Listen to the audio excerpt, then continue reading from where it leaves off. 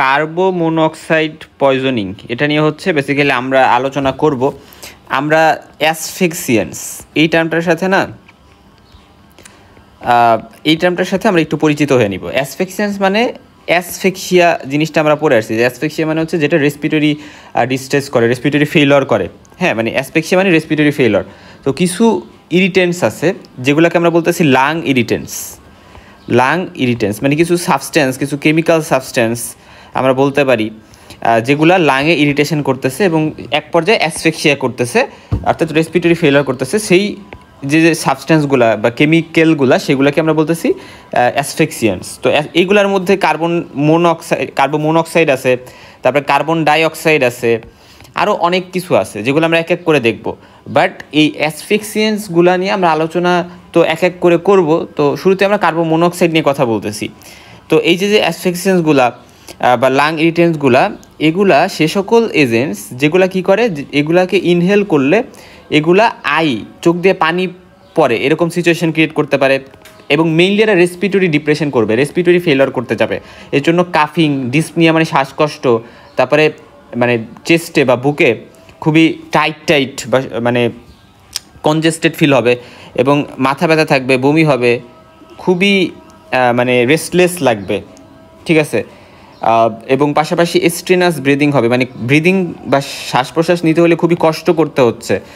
Cyanosis হবে, অর্থাৎ blue একটা কালারেশন কিন্তু হয়ে যাবে। তবে এখানে একটা ইম্পর্টেন্ট কথা আমি বলি যে এই যে কার্বন মোনোক্সাইড আমরা পড়বো, এখানে দেখবো আমরা পার্সনটা যদি মরে যায় বা আমি পার্সনটার বডির দিকে তাকাই বেঁচে থাকা অবস্থায়ও, যখন অবস্থা খারাপ হয়ে যাচ্ছে তখন দেখবো আমি চেরি রেড একটা কালার পাচ্ছি, আমি ব্লু কালার কিন্তু এইভাবে পাচ্ছি না, ঠিক আছে। কেন চেরি রেড কালার পাচ্ছি বা পোস্টমর্টেম লিভিডিটিতে চেরি রেড কালারটা একটা প্যাথোগনোমিক আমাদের এই যে কার্বন মোনোক্সাইডের ক্ষেত্রে। হ্যাঁ, কিসের ক্ষেত্রে? Carbon monoxide. তো এই জিনিসটা খুবই ভালো করে মাথায় রেখো। হ্যাঁ, কেন চেরি রেড পাই সেটা আমি বলবো, সেটা আমি যখন হচ্ছে এক্সপ্লেন করবো তখনও বলবো। জাস্ট এই জিনিসটা একটু জেনে রাখো। এখন আসো যে আলটিমেটলি এরা কলাপস করবে, ডেথ করবে যদি ঠিকঠাক ট্রিটমেন্ট না নেওয়া হয়। হ্যাঁ, সাধারণত ধরো এই যে কার্বন মোনোক্সাইড যে পয়জনিংটা যেটা নিয়ে আমরা পড়বো, এটা হচ্ছে যে আমরা বলি না যে অনেক সময় দেখবা যে বড় বড় বিল্ডিংয়ে আগুন লাগে এবং আগুন লাগলে ফায়ারিং হইলে ওই জায়গায় মানুষ যে আটকা পড়ে এবং আটকা পড়ে শ্বাসকষ্টে মারা যায় আমরা বলি।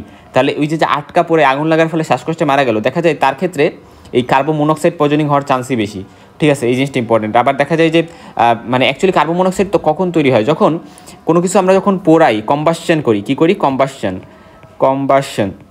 পোড়ানোর পরে সেগুলো যদি ইনকমপ্লিট কম্বাসশন যদি হয়, ইনকমপ্লিট কম্বাসশন হইলে কিন্তু দেখা যায় কার্বন মনোক্সাইড তৈরি হইতে পারে। যেমন আমি টায়ার পোড়াইলাম, টায়ার আছে না গাড়ির, সেই টায়ারগুলো পোড়াইলাম, সে ইনকমপ্লিট কম্বাসশন হইতে পারে। বা এই যে কোথাও আটকা পড়লে সেখানে আগুন লাগলে সেই জায়গায় কিন্তু মানুষ আটকা পড়ে যখন মারা যায় এই কারণে মারা যাইতে পারে। এবং তাহলে অ্যাসফিক্সিয়েন্টস কারা? যারা অ্যাসফিক্সিয়া প্রডিউস করে, এটা আমরা বলতে পারি। এখন অ্যাসফিক্সিয়াকে ক্লাসিফাই করতে চাইলে আমরা irritant, chemical অ্যাসফিক্সিয়েন্ট, simple, volatile, systemic, এভাবে আমরা কিন্তু ভাগ করতে পারি। আমরা একটু তাড়াতাড়ি যাই। ইরিটেন্ট যেগুলা, এগুলোর মধ্যে যেমন হচ্ছে বিভিন্ন স্মোক, ধোঁয়া, যেটা অ্যামোনিয়া, টিয়ার গ্যাস, বলি না টিয়ার গ্যাস নিক্ষেপ করছে মানুষকে সরাই দেওয়ার জন্য, এগুলো কিন্তু অ্যাসফিক্সিয়া করতে পারে। ফর্মালডিহাইড, এটা alcohol, chlorine, phosgene, nitrogen dioxide, এখান থেকে কয়েকটা নাম আমরা মনে রাখবো। এখন কেমিক্যাল অ্যাসফিক্সিয়েন্টসে আসো। কেমিক্যাল মানে হচ্ছে এগুলা কিছু গ্যাসেস যেগুলো হিমোগ্লোবিনের সাথে কম্বাইন করে অথবা এরা সাম আদার টিস্যু কনস্টিটিউয়েন্টের সাথে এরা কী করে, এরা সেখানে কাজ করে। হ্যাঁ, যেমন হচ্ছে ধরো কার্বন মোনোক্সাইডের মধ্যে আছে, কার্বন মোনোক্সাইড আমরা দেখবো হিমোগ্লোবিনের সাথে বাইন্ড করে, হিমোগ্লোবিনের সাথে বাইন্ড করে এরা কী করে, কার্বক্সি হিমোগ্লোবিন ফর্ম করে, কার্বক্সি হিমোগ্লোবিন। অ্যাকচুয়ালি আমরা জানি নর্মালি অক্সিজেনের সাথে হিমোগ্লোবিন বাইন্ড করে এবং অক্সিজেনকে কী করে, অক্সিজেনকে ট্রান্সপোর্ট করে আমাদের বডিতে কী করে, টিস্যুতে পৌঁছাই দেয়। আমি ফার্স্ট অক্সিজেন নিলাম এয়ার থেকে অক্সিজেন নিলাম, নেওয়ার পরে এটা লাঙে যাবে এবং লাং থেকে হিমোগ্লোবিনের মাধ্যমে এরা কী করবে, হিমোগ্লোবিনের মাধ্যমে এরা টিস্যুতে পৌঁছে যাবে। তো এটা হচ্ছে নর্মাল মেকানিজম। কিন্তু দেখা যায় যে এই অক্সিজেনগুলা হচ্ছে হিমোগ্লোবিনের সাথে বাইন্ড করতে পারতেছে না। কারণ কি? কারণ হচ্ছে কার্বন মোনোক্সাইড পয়জনিংয়ে কার্বন মোনোক্সাইড এসে এখানে বাইন্ড করতেছে এবং কার্বন মোনোক্সাইড বাইন্ড করার কারণে কিন্তু অক্সিজেনগুলো মানে ডিটাচড হয়ে যাচ্ছে, এবং আমরা জানবো যে কার্বন মনোক্সাইডের হিমোগ্লোবিনের সাথে বাইন্ড করার অ্যাফিনিটি বেশি, ফলে অক্সিজেন চাইলেও বাইন্ড করতে পারবে না।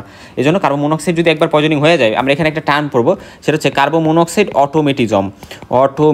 যেহেতু কার্বন মনোক্সাইডের অ্যাফিনিটি আমাদের হিমোগ্লোবিনের প্রতি অনেক বেশি, এজন্য অক্সিজেন চাইলেও হিমোগ্লোবিনের সাথে বাইন্ড করতে পারবে না, অক্সি হিমোগ্লোবিন ফর্মেশন করতে পারবে না। এখানে ফর্মেশন হবে কি কার্বক্সি হিমোগ্লোবিন, কার্বক্সি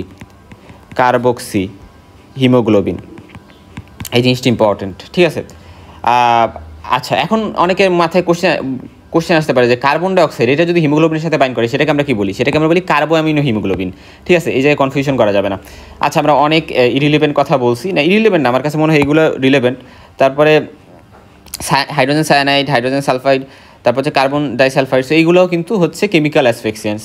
এবং সিম্পল অ্যাসফিক্সিয়েন্সের মধ্যে এগুলো হচ্ছে কিছু গ্যাসেস, ইনার্ট গ্যাসেস, যেগুলো যদি অনেক বেশি কনসেন্ট্রেশনে ইনহেল করা হয়, নেওয়া হয় ইনহেলেশনের মাধ্যমে, তাহলে দেখা যায় যে এরা অক্সিজেনকে বডি থেকে বের করে দিতে পারে এবং তারা সাইন সিমটমস অফ অ্যাসফিক্সিয়া করতে পারে। এবং যদি দেখা যায় ইন্সপায়ার্ড এর 20 থেকে 32%ই এইগুলো হয়, যেমন নাইট্রোজেন, কার্বন ডাইঅক্সাইড, হেলিয়াম, তারপরে মিথেন, এগুলো, ঠিক আছে। ভোলাটাইল যে ড্রাগসগুলো, এগুলো দেখা যায় যে এয়ার প্যাসেজে তেমন কোনো এফেক্ট নেই, এরা অ্যাবজর্পশন হওয়ার পরে ব্লাডে যায় এবং এরপরে বিভিন্ন অর্গানে এরা এফেক্ট করে এবং আলটিমেটলি এরাও অ্যাসফিক্সিয়েন্সের মধ্যেই পড়ে। আচ্ছা, সো এগুলা হচ্ছে যেমন aliphatic hydrocarbon, halogenated hydrocarbon, aromatic hydrocarbon. তারপরে কিছু সিস্টেমিক পয়জন আছে যেমন ইনসেকটিসাইডস, আর্সাইন, স্টিবিন, এগুলো অ্যাসফিক্সিয়েন্স হিসেবে কাজ করতে পারে। এখন আমাদের যে জিনিসটা জানতে হবে যে কিছু মেডিকো লিগালি ইম্পর্টেন্ট অ্যাসফিক্সিয়েন্স আছে, সেগুলো হচ্ছে carbon monoxide, carbon dioxide, hydrogen sulphide, war gas, তারপরে হাইড্রোসায়ানেটিক অ্যাসিড। সো এগুলা মেডিকো লিগালি ইম্পর্টেন্ট। কেন মেডিকো লিগালি ইম্পর্টেন্ট? কারণ হচ্ছে কোনো একটা পার্সন যখন মারা গেল, কি হইলো, ডেড হইলো, মারা গেল, তো মারা যাওয়ার পরে সে এর মধ্যে কোনটাতে মারা গেছে, এই জিনিসগুলো না আমাদের পোস্টমর্টেম এক্সামিনেশন করে বের করাটা ইম্পর্টেন্ট। হ্যাঁ, এটা মেডিকো এবং লিগাল, এই দুইটা জিনিসের কম্বিনেশন এর দরকার হয়, এই জিনিসটা ইম্পর্টেন্ট, এটা আমরা দেখব। এখন আসা যাক যে সিম্পল অ্যাসফিক্সিয়েন্স যেগুলো, এগুলো হাইপক্সিয়া তৈরি করে। এখন হাইপক্সিয়া মানে কি? হাইপক্সিয়া মানে হচ্ছে আমরা মনে রাখবো যে ল্যাক অফ অক্সিজেন, ঠিক আছে। হাইপক্সিয়া মানে হচ্ছে lack of oxygen in the tissue, এটাকে আমরা বলি হাইপক্সিয়া। কার্বন মনোক্সাইড হচ্ছে অ্যানিমিক হাইপক্সিয়া প্রডিউস করে, আর সায়ানাইড হচ্ছে টিস্যু হাইপক্সিয়া প্রডিউস করে। হাইপক্সিয়া, অ্যানিমিক হাইপক্সিয়া বা এই যে টিস্যু হাইপক্সিয়া, এগুলো সবই হাইপক্সিয়ার টাইপ। হ্যাঁ, এখন আসা যাক যে ইরিটেন্ট যে অ্যাসফিক্সিয়েন্স, সেগুলো লাঙে টক্সিসিটি করবে, এবং ভোলাটাইল যেগুলো আছে সেগুলো হচ্ছে লিভার এবং কিডনিতে করবে, কারণ আগে বলছিলাম যে এগুলো এয়ার প্যাসেজে এফেক্ট তেমন নাই। এবং এই যে এগুলা হচ্ছে মেডিকোলিগালি ইম্পর্টেন্ট। এখন আসা যাক যে কার্বন মনোক্সাইড, এটার সোর্স কী হইতে পারে? কোল গ্যাস থেকে, তারপরে বিভিন্ন জায়গায় যখন ধোঁয়া উঠতেছে বিভিন্ন ফায়ার থেকে, সেখান থেকে, পাশাপাশি এক্সপ্লোশন গ্যাস থেকে, যেখানে কোনো মানে ব্লাস্ট হয়েছে, এক্সপ্লোশন হয়েছে, তারপর হচ্ছে ফুয়েল গ্যাস থেকে, exhaust gas off motor curse, automobiles যেগুলা, সেখান থেকে, বা হচ্ছে কোনো ডিফেক্টিভ হিটিং অর্থাৎ ইনকমপ্লিট কম্বাসশনের কারণে সেখানে থেকে তৈরি হইতে পারে, যেমন stove, water heater, burning oil, সেখান থেকে যদি ইনকমপ্লিট হিটিং হয় সেভাবে। এখন কার্বো মনোক্সাইডের কিছু প্রপার্টি, যেমন এগুলো কালারলেস, টেস্টলেস এবং নন ইরিটেটিভ গ্যাস কিন্তু, এবং এরা ইনসলিউবল ইন ওয়াটার, অর্থাৎ ওয়াটারে কিন্তু এরা দ্রবীভূত হয় না, এবং এরা ব্লু ফ্লেম, এরা যখন মানে এই গ্যাসগুলো যখন বের হয় তখন কিন্তু একটা ব্লু ফ্লেম থাকে, ব্লু ইয়েলো ফ্লেম একটা পাওয়া যায়, এবং এরা কিন্তু এয়ারের থেকে লাইটার, এই জিনিসটি ইম্পর্টেন্ট, এয়ারের থেকেও হালকা, এবং এরা ইনকমপ্লিট কম্বাসশন অফ কার্বনের কারণে তৈরি হয়। কার্বন মনোক্সাইডের মেকানিজম যদি বলি, এরা কিন্তু 200 থেকে 300 times more affinity for haemoglobin than oxygen. তো চিন্তা করো, ইমাজিন করো যে কত বেশি অ্যাফিনিটি এটার আছে। হ্যাঁ, কার্বন মনোক্সাইড কী করে? এরা কার্বামিনো হিমোগ্লোবিন তৈরি করে, যেটা স্টেবল একটা কম্পাউন্ড অক্সি হিমোগ্লোবিনের থেকে, ঠিক আছে। এবং এই জন্যই কিন্তু এই যে আমরা বলছিলাম কার্বন মনোক্সাইড অটোমেটিজম, একটা টার্ম বলছিলাম, অটোমেটিজম, ঠিক আছে। এই জিনিসটা একটু মনে রাখবা। এবং কার্বক্সি যে হিমোগ্লোবিন, এটা কিন্তু হিমোগ্লোবিনকে অক্সিজেন ক্যারি করতে দেয় না, এবং এরা সাইটোক্রোম অক্সিডেজ যে এনজাইম আছে, যেটা আমরা জানি যে আমাদের যে রেসপিরেশন আছে, রেসপিরেশনের সাথে অ্যাসোসিয়েটেড সাইটোক্রোম অক্সিডেজটাকে কিন্তু ব্লক করে দেয়। তো কার্বন মনোক্সাইডের ফ্যাটাল ডোজ কত? কার্বন মনোক্সাইডের ফ্যাটাল ডোজ হচ্ছে যে কার্বক্সি হিমোগ্লোবিন, এটার যে স্যাচুরেশন, এটা যদি 50-60%-এর উপরে চলে যায় তাহলে কিন্তু সেটা মানুষকে কিল করে ফেলবে। হ্যাঁ, সেই জিনিসটা ইম্পর্টেন্ট। অর্থাৎ দেখা গেল যে 50% থেকে 60% হিমোগ্লোবিনই কার্বন মনোক্সাইডের সাথে অ্যাটাচমেন্ট হয়ে গেছে, কার্বক্সি হিমোগ্লোবিন কম্পাউন্ড ফর্ম করছে, অক্সি হিমোগ্লোবিন কম্পাউন্ড ফর্ম না করে, তখন কিন্তু এটা হবে। এবং ওল্ড পিপল যাদের অলরেডি কার্ডিয়াক বিভিন্ন ডিজিজ বা পালমোনারি ডিজিজ, সিওপিডি, অ্যাজমা, তাদের কিন্তু 25% স্যাচুরেশনই এনাফ, ঠিক আছে, মারা যাওয়ার জন্য। এখন এটার ফ্যাটাল পিরিয়ডের কথা যদি বলি, যদি কার্বন মনোক্সাইডের কনসেন্ট্রেশন 0.2% হয় তাহলে 4 ঘন্টার মধ্যে মারা যাবে, যদি 0.4% হয় 1 ঘন্টার মধ্যে মারা যাবে, 10% হলে 20 থেকে 30 মিনিটের মধ্যে মারা যাবে। এবং সাইন সিমটমসের কথা বললে আমরা না এই কার্বক্সি হিমোগ্লোবিন যেটা, এই কার্বক্সি হিমোগ্লোবিনের যে স্যাচুরেশন, এটা দিয়ে মনে রাখবো যে 0 থেকে 10% যদি হয় তাহলে তেমন সিমটমস আমি দেখবো না। 10 থেকে 20% হইলে ব্রেথলেসনেস বা মডারেট এক্সারশন, মাইল্ড হেডেক এরকম হইতে পারে। 20 থেকে 30% হইলে কিন্তু অনেক বেশি হেডেক হবে, ইরিটেবিলিটি থাকবে এবং ঠিকভাবে কোনো কিছু জাজ করতে পারবে না, জাজমেন্টের ডিস্টারবেন্স আসবে, মেমোরি ডিফেক্টিভ হয়ে যাবে, ঠিকভাবে কিছু মনে করতে পারতেছে না, ফ্যাটিক থাকবে অনেক বেশি। এবং 30 থেকে 40% হইলে হেডেক বেড়ে যাবে, নসিয়া, ভমিটিং, ডিজিনেস, মাথা ঘুরাচ্ছে, ঠিকভাবে দেখতে পারতেছে না, ডিম দেখতেছে, মানে ঝাপসা ঝাপসা দেখতেছে, চেরি রেড কালার বডিতে কিন্তু অ্যাপিয়ার করা শুরু করবে। 40 থেকে 50% হইলে আস্তে আস্তে অবস্থা আরও খারাপ হয়ে যাবে এবং এটা অ্যালকোহলিক ইনটক্সিকেশন যেমন হয়, যে অনেক বেশি অ্যালকোহলিক হয়ে গেছে, ওরকম হয়ে যাবে। 50 থেকে 60% হইলে কিন্তু আলটিমেটলি পার্সেন্টটা মারা যাওয়ার দিকে ঢলে পড়বে। হ্যাঁ, এবং ওই স্কিনের কালার অলরেডি চেরি রেড হয়ে যাবে, চেরি রেড বা ব্রাইট রেড যেটাকে আমরা বলি। এবং আস্তে আস্তে কিন্তু এই অবস্থাগুলো খুবই খারাপ, 80-র বেশি যদি হয়ে যায় তাহলে কিন্তু খুব তাড়াতাড়ি মারা যাবে, ঠিক আছে। সো কেউ বিল্ডিং আটকা পড়ে মারা গেলে কিন্তু এই যে বললাম যে এইভাবে মারা যাওয়ার চান্স অনেক বেশি। তো সিভিয়ারিটির কথা যদি বলি, সাধারণত 10 থেকে 30% মাইল্ড থাকে। মডারেটের কথা যদি বলি, 30 থেকে 40% মডারেট, বাট 40-এর উপরে গেলেই আমরা বলি যে সিভিয়ার একটা কন্ডিশনে চলে গেছে কার্বক্সি হিমোগ্লোবিনের যে স্যাচুরেশন বা কনসেন্ট্রেশন। এখন একটা জিনিস মাথায় রাখবো যে কেন এখানে পোস্টমর্টেম লিবিডিটিতে চেরি রেড কালার হয়। তো মনে রাখবা যে অ্যাকচুয়ালি নর্মালি আমাদের যে সেলুলার ডেথ হয়, সেলুলার ডেথ হলেই তো পার্সেন্টটা মারা যায়। কী ডেথ হইলে? সেলুলার ডেথের ভিডিও যে সিরিজ আছে ওই জিনিসগুলো একটু দেখলে ভালো ক্লিয়ার হবে। সেলুলার ডেথ হলে পার্সেন্টটা মারা যায়, বাট সেলুলার ডেথ হওয়ার আগে কিন্তু পার্সেন্টের বডিতে স্টিল কিছু মেটাবলিজম চলতে থাকে, কিন্তু স্টিল চলতে থাকে। তো এই যে মেটাবলিজম চলতে থাকে, এই মেটাবলিজমের কারণে কিন্তু দেখা যায় যে নর্মাল পার্সনের ক্ষেত্রে দেখা যায় যে অক্সি হিমোগ্লোবিন ভেঙে কিন্তু পরবর্তীতে দেখা যায় কার্বন ডাইঅক্সাইডে কনভার্ট হইতে পারে এবং যেহেতু কিছু মেটাবলিজম চলতে থাকে তো কার্বন ডাইঅক্সাইড কনভার্ট হতে পারে এবং বডির কালার আলটিমেটলি ব্লু ডিসকালারেশন হয়। নর্মালি আমরা বলি না যে পোস্টমর্টেম লিবিডিটির কালার কি ব্লু ব্রাউন ডিসকালারেশন। বাট যদি আমরা কার্বক্সি হিমোগ্লোবিনের কথা বলি, কার্বক্সি হিমোগ্লোবিনের ক্ষেত্রে যেটা হয় যে এই ক্ষেত্রে কিন্তু এটা ভাঙে না, এটা একটা স্ট্যাবল কম্পাউন্ড, ফলে এটা না ভাঙার কারণে এটার কালার যেহেতু চেরি রেড, এই কম্পাউন্ডটার এই জন্য পার্সেন্টের কালার কিন্তু চেরি রেড হয়। এই জিনিসটা খুবই ইম্পর্টেন্ট এবং আমরা এটা মাথায় রাখবো। এরপরে ট্রিটমেন্টের সেম কথা যে পার্সেন্টটাকে এরপরে আসো ট্রিটমেন্টে একটাই কথা, সেটা হচ্ছে পার্সেন্টটাকে আমি সোর্স থেকে রিমুভ করার পরে এখানে আমাদের কিন্তু যদি পার্সেন্টটা কনসিয়াস ব্রিদিং থাকে তাহলে কোনো ট্রিটমেন্টের দরকার নেই, পার্সেন্টটাকে প্রপারলি আমি রেস্ট দিব এবং যার আগে করবো। কিন্তু যদি হিমোগ্লোবিন স্যাচুরেশন 25-এর থেকে বেড়ে যায় তাহলে অবশ্যই আমার 100% অক্সিজেন দিতে হবে। 100% অক্সিজেন এটা মাস্ট দিতে হবে, মুখে হচ্ছে অক্সিজেন ব্যাগ ধরে রাখতে হবে এবং পার্সেন্টটা কিন্তু অক্সিজেন নিবে। 100% অক্সিজেন বলতে এখানে শুধু অক্সিজেনই আছে, অন্য কোনো গ্যাসের মিক্সচার নাই, ঠিক আছে। আমরা নর্মালি বায়ু থেকে এয়ার থেকে যে অক্সিজেন নেই সেখানে কিন্তু অনেক কিছুর মিক্সচার থাকে, ঠিক আছে, কিন্তু এই জায়গায় শুধু অক্সিজেন আছে, এটা দিতে হবে।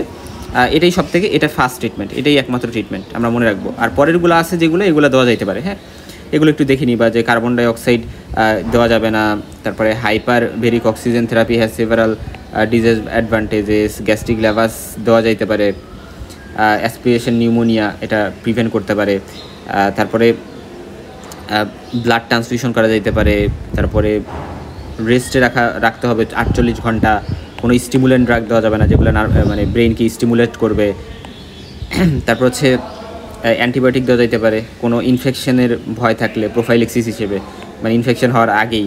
সেরেব্রাল ইডিমা যদি হয় তাহলে সেক্ষেত্রে ফ্লুইড রেস্ট্রিকশনস করে, তারপর হচ্ছে গিয়ে স্টেরয়েড দিয়ে মেনিটল দিয়ে ট্রিটমেন্ট করা যাইতে পারে। এবং যদি বলে অ্যান্টিডোট কি কার্বন মনোক্সাইডের প্রয়োজনে 100% অক্সিজেন, এই কথাটা মাথায় রাখবো আমরা, অক্সিজেনই এনাফ।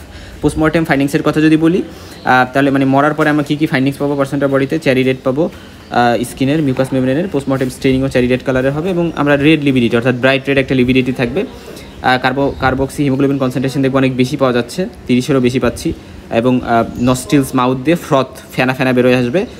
তারপর স্কিনে ডিপেন্ডেন্ট এরিয়াস যেগুলো আছে, একজন যদি শুয়ে থাকে তাহলে সেক্ষেত্রে তার কিন্তু বাটাক কিন্তু তার ডিপেন্ডেন্ট এরিয়া বা প্রেশার এরিয়া আমরা বলতে পারি। বনি প্রেশার পয়েন্ট বলতে যে সকল বোনগুলা, মানে আমি ধরলাম একজন শুয়ে থাকলে যে সকল বোনগুলা মানে সারফেসের সাথে খুব বেশি কন্ট্যাক্টে আসে সেগুলা বনি প্রেশার পয়েন্টস।